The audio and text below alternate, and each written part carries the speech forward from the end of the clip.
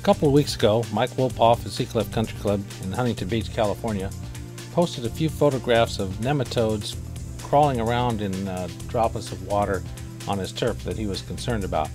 And just recently we had a sample of microdochium patch pink snow mold come in that had a similar effect, and we see this quite a bit with nematodes sort of writhing around in the guttation water at the leaf tips of plants that have been damaged by disease or just unthrifty, or maybe just under normal conditions also, except we typically are looking at diseased plants. These images just give you an idea of what they look like.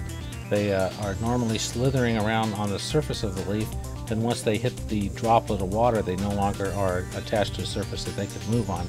So the droplets of water actually accumulate nematodes. This is a little shot of some mycelium of the pink snow mold caused by Microdochium nivale on the leaf tips. But this is sort of what you see as some of the nematodes are crawling around, and they are not part of the problem. They're just free living, and they just got trapped by the water and those guttation droplets.